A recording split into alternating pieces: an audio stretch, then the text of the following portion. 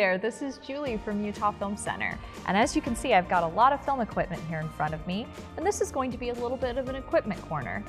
Many people come to us, whether it's teachers or students or families, and say, we'd love to start some film projects in our classroom or at home, but we're not quite sure where to get started. Do I have to have all this money and go spend all this equipment? The answer to that is no, you can get started with some very, very simple equipment. And I'm going to show you some different things that you might want to consider, where to save money, where to splurge and invest. And so with that, let's go ahead and get started.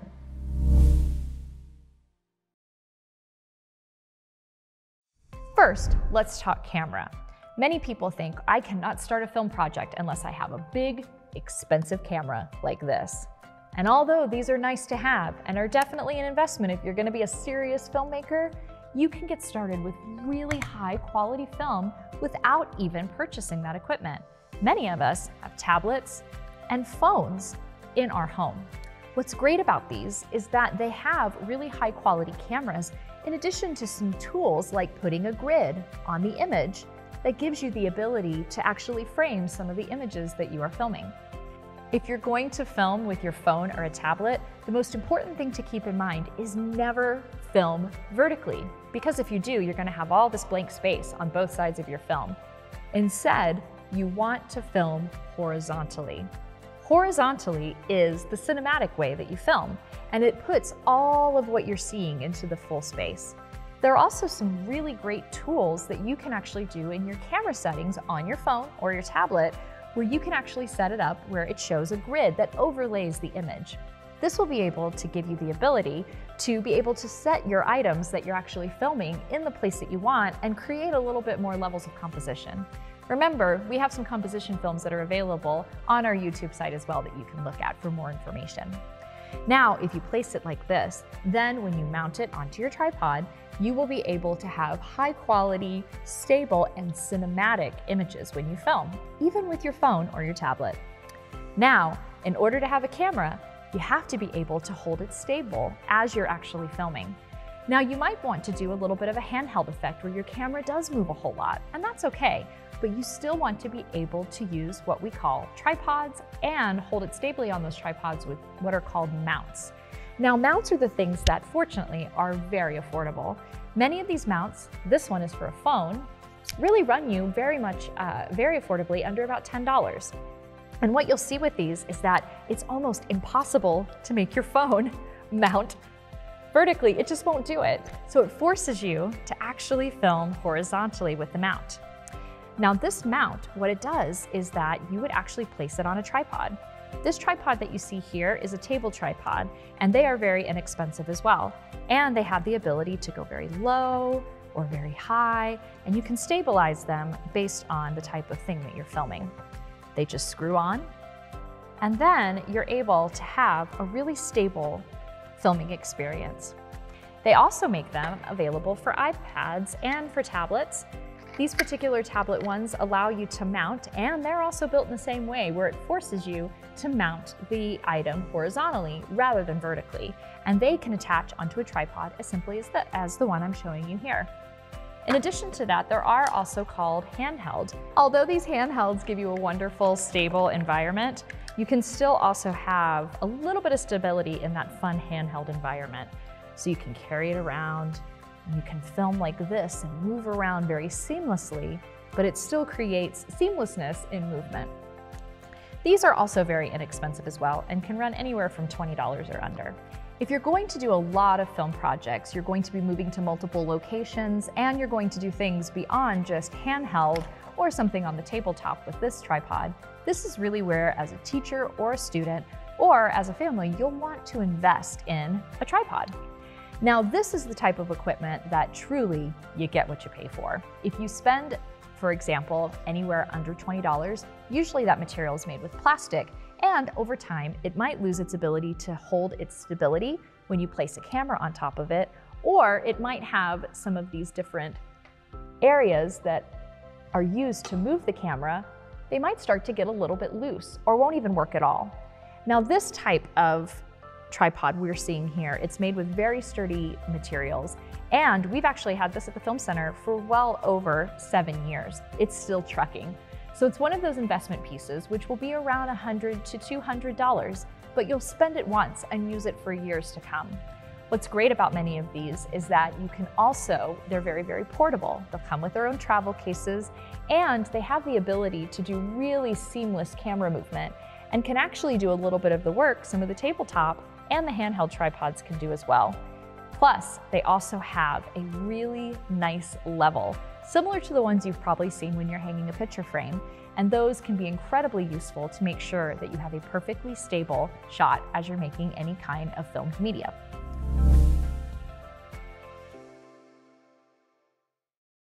Now, let's talk sound.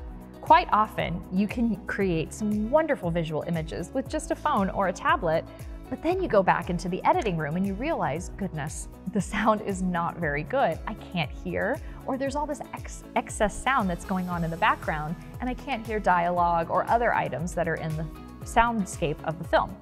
This is where you'll want to invest in a microphone. Now you can do this a number of ways.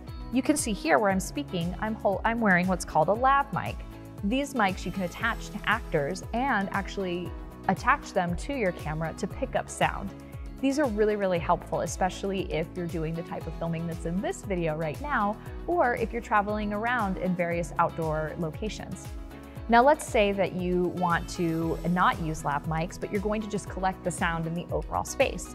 You can actually get a fairly good quality microphone that can pick up fairly good sound for a pretty affordable cost. This one right here was part of a kit that cost under $20 that we purchased for some small film projects at the Film Center.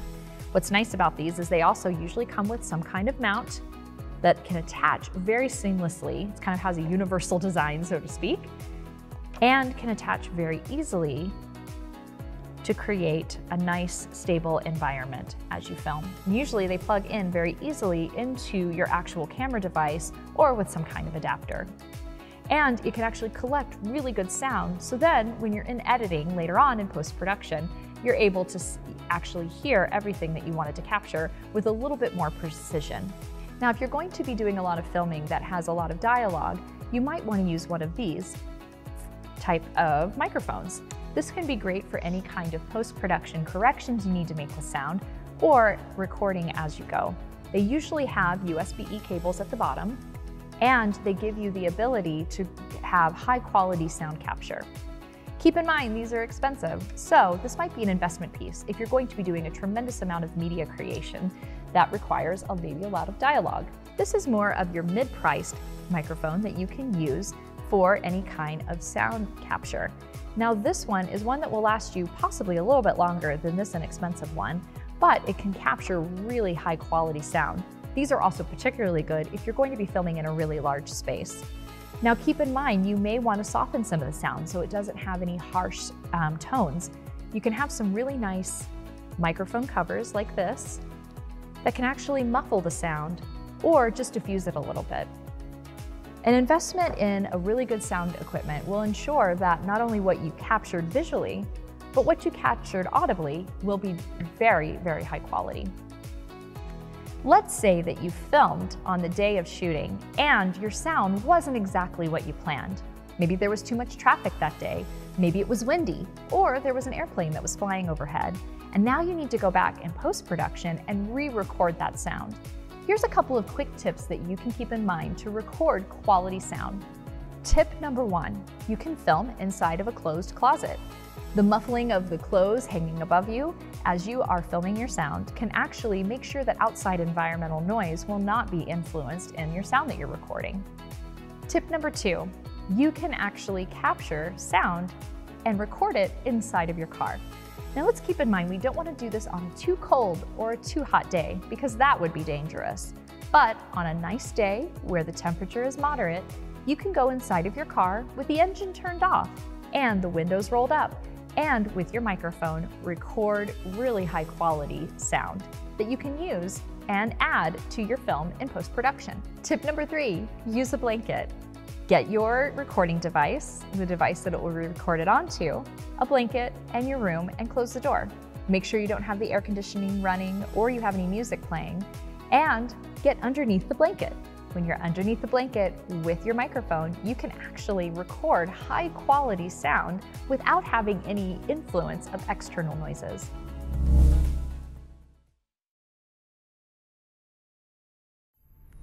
Now let's talk lighting. Lighting is a very important aspect of your film. Too bright, too dark, then it can actually alter the quality of the captured image that you're doing with your media content. So you may want to invest in or have a couple of little quick tips that are very helpful for lighting. The first thing you can do is invest in some lighting equipment.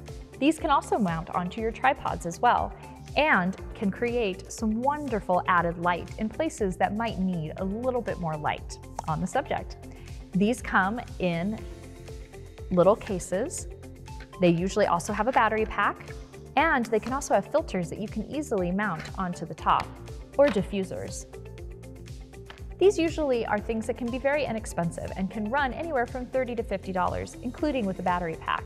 Remember, these are things that when you're not using them, you always want to have these charged, because if the batteries continuously drain over and over again, you may have to buy new batteries for them. Some other items you may want to consider to support you with lighting is to also look at where are you filming.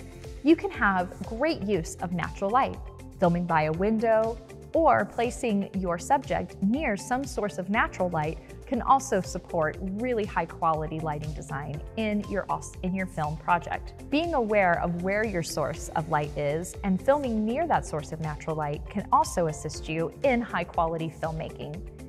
Some other materials that you may want to consider are what we call diffusers or light bouncers.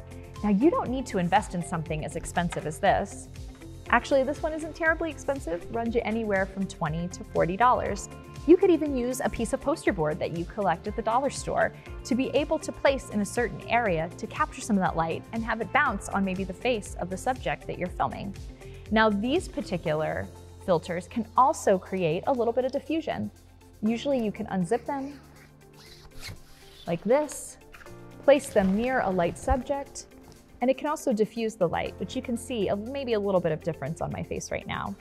These are also ones that you can close up like this and pop them open, so you can also make them a little bit more compact.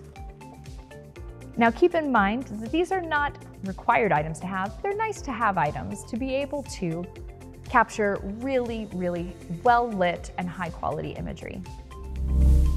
We hope that this Equipment Corner chat has given you some tips and ideas on where to get started with your film equipment, and will show you that you don't need a whole lot to have some really good starts in terms of filming high-quality content. Thanks again for watching, and we hope to see you next time. Bye!